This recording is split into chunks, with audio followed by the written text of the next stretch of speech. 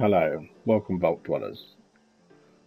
I'm going to be releasing a short series of videos documenting my construction of my new lodge. As you can see, we're here with my rifleman slash crit commando build, and we're going to go have a look at my current lodge, which I'm hoping to replace now there's a few more pieces out for this type of build. Time to make a fresh pot of sweet potato stew. I've tried to give it that cozy feel by keeping the rooms small.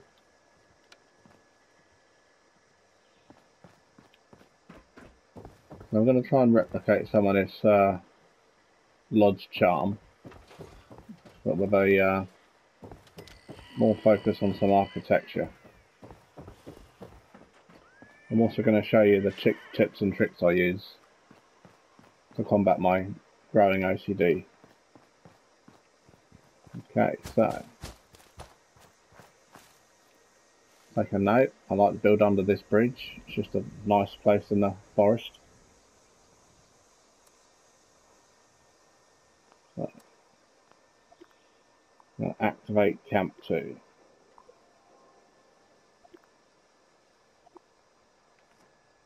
So as long as you've activated your Camp 2, you should be able to place down your workshop without destroying the other one. Try and aim in the middle somewhere flat. So that's a good start. Yep. Okay, so the first thing I like to do is get a sense of where you fast travel in. This is a big mistake from a lot of players. So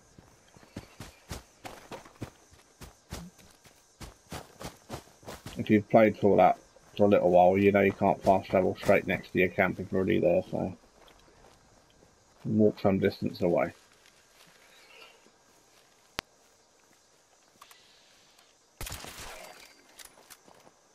Yes, this is a very lethal build, I might add.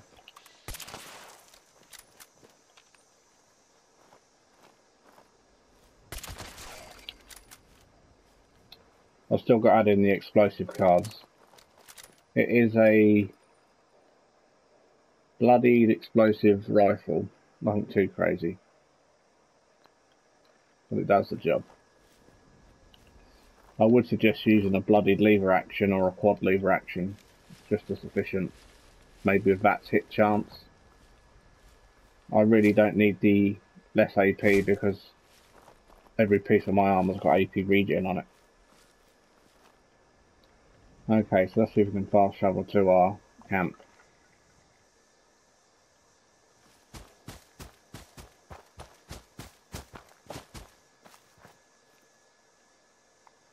Let's have another go, shall we?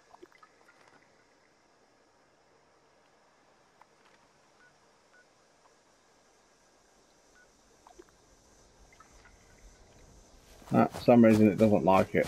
Typical Fallout. I'm going to be trying to keep my videos to around 10 minutes. For the simple reason I've got a lot on at the minute. Work commitments, personal life, you name it. The only thing I will say about using an explosive rifle, it don't have to draw enemies in, which is good because I prefer they make themselves visible anyway. Right, let's have another go. Here we go.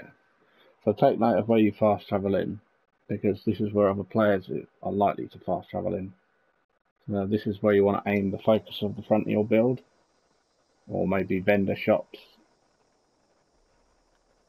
As you can see, we're heading into our camp.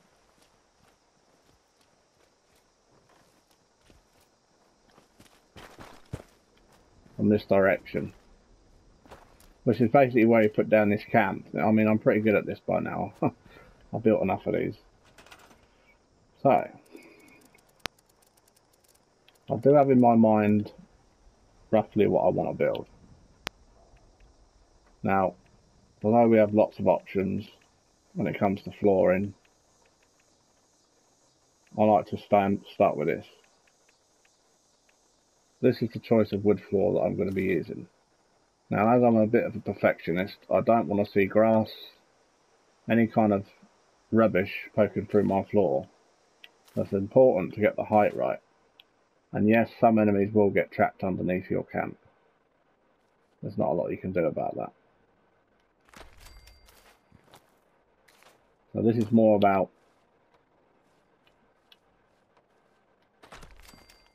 checking out the floor, seeing what happens.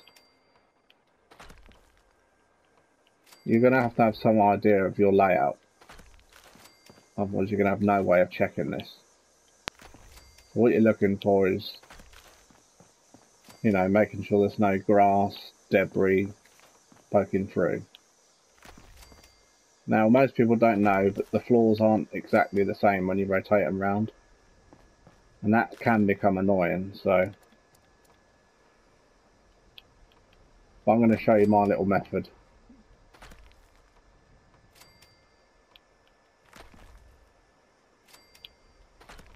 And you want to try and keep your build in the middle of the circle. I know that sounds obvious, but there's nothing more frustrating than getting towards the edge of your build thinking I'll just put down one lovely bit of railing to find out you can't. This is going to be the basic layout. Now to check this,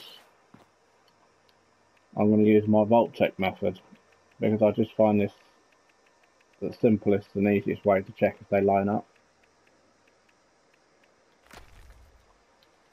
It does involve changing them over, but whatever.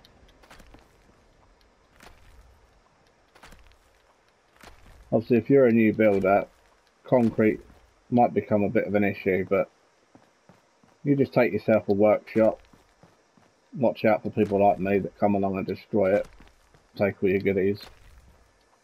You know, my advice, if you're going to take workshops and collect resources, build a stash box right next to your resource collector, and when you're in your workshop, go into sneak mode so people can't see you there on the map.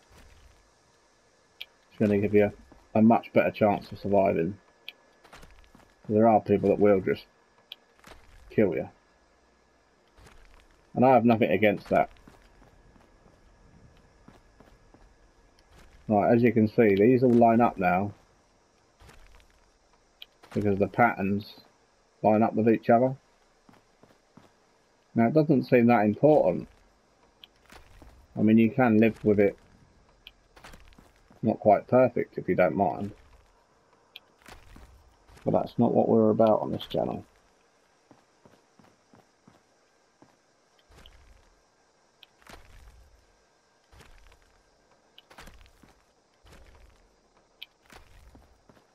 Right.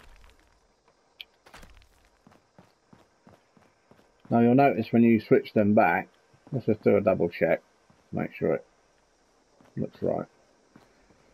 Yeah, you can see that they're all the same. When you convert them back, you'll find the actual grains and floor panels in the wood line up with each other perfectly.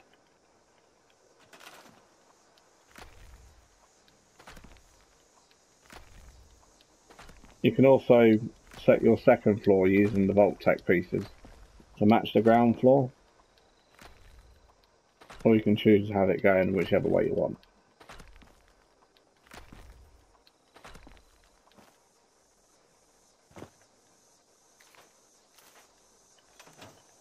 Sometimes it will glitch out like that, and the best thing to do is just to exit and go back in.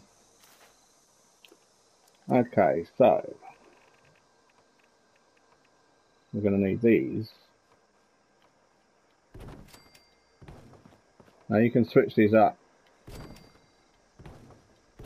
to windows, doors, whatever you like, when you've finished messing around.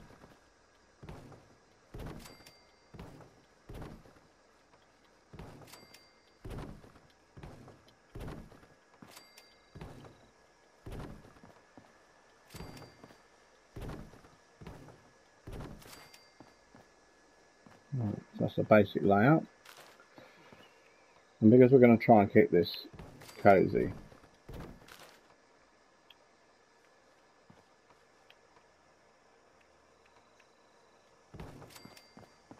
I don't want to make the first floor too high. The second floor,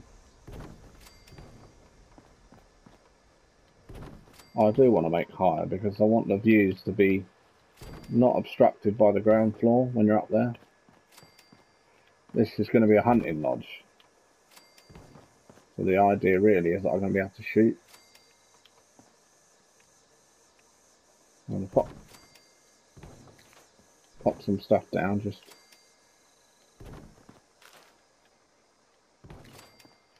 Yeah, you got to be very careful where you put your walls, where they line up with the other ones. Otherwise it's going to hinder you when you come to place walls above them.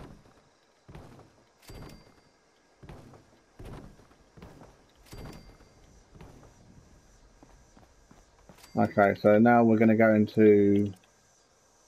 I'm just going to put down these roofs. So I can show you something. Now, with this set, seeing the this inside wall isn't the worst, but when you have, like, let's say one of these walls, it's pretty hideous, I'm not gonna lie. So you might be thinking, well, how do I hide that? Because you won't be able to place one of these down. You've already got a roof piece there. So how do you hide that sort of monstrosity? Well, I like to use this technique. You go along to wall decor, pick a flag, just pop your flag on there, like so. Make sure it's on the wall that you're actually trying to fix the roof to. Right, we'll start this side because you'll notice you can place that down there now. If you try and snap it to this, it might not go down.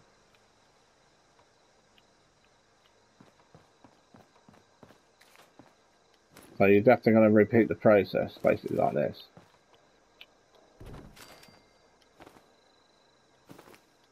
You just have to make sure the flag's on the wall you're trying to snap the roof piece under another roof piece. There's also another method you can use, where you use a flamethrower to destroy the original roof piece. But most people aren't going to have access to that flamethrower early on. So, but I'm not going to need this, because thankfully, to save the ultimate wisdom, you actually have a wooden finish on both sides. So, and we want that lodge feel, so I like to have that high ceiling.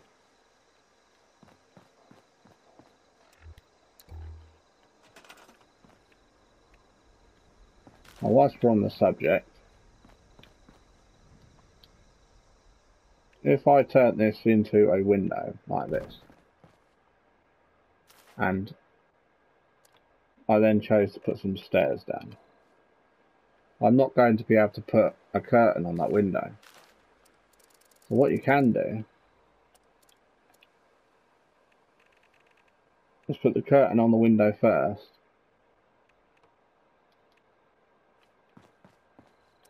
Right, they've changed it. Okay, let's see if we can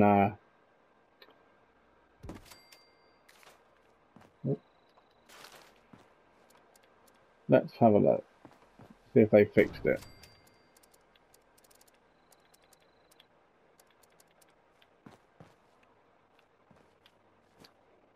No. So now you can't have a curtain where you want it. Thanks, Persona. Now you notice you can't get rid of that set of stairs.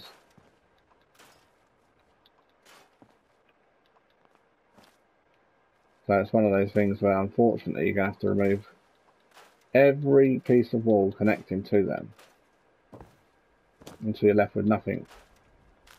Pain in the butt.